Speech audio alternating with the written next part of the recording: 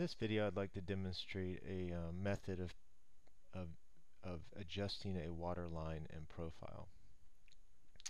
Here you can see clearly that I have a water line crossing through my drainage system, and I just want to simply adjust that portion of that section and drop it so that it's no longer clashing.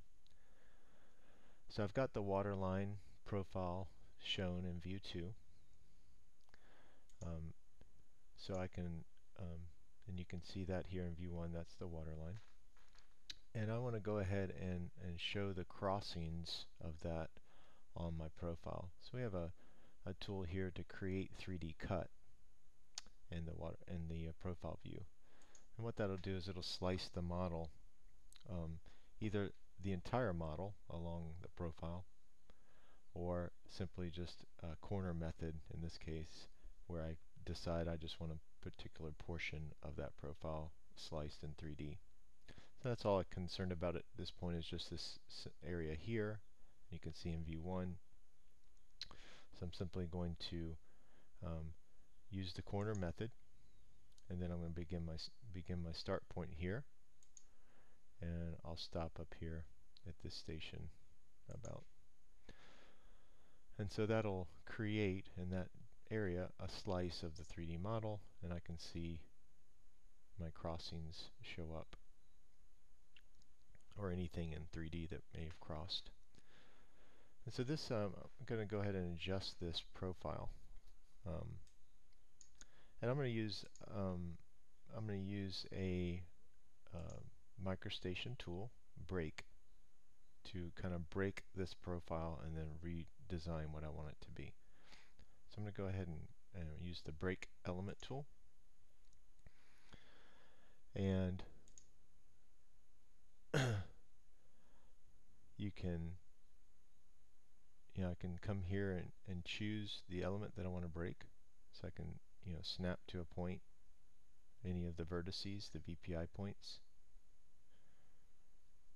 So it's up to you is where you want to start this, and then where you want to end it. So for example, maybe I'll go all the way to here, station 845 in this case. So that breaks that line up. And now I want to go to my geometry tools, and I'm going to use complex by PI, and I'm going to draw in what I want it to be. And again, you can have a feature definition set up that you want to use, and I'll sit here and I'll just simply draw, and I have AccuDraw running as well. So for example, here's the bottom of the pipe, 52, 59.5. So maybe I want to drop that to 52, 57.5. So I can eyeball it, or I can key that in, station offset. And then of course here I have the same information available for the other crossing, and maybe I want to drop that as well, a couple feet below, to make sure I have good clearance. And then, tie it back up here to the profile, so wherever I want to tie it.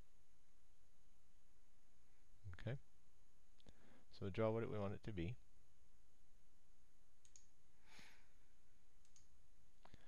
And now I just need to complex those together. So profile complex by element. I'll select this guy, that guy. So now I have a complex profile. I can select that, hover over it, set it as active, and it will recreate the profile in that area.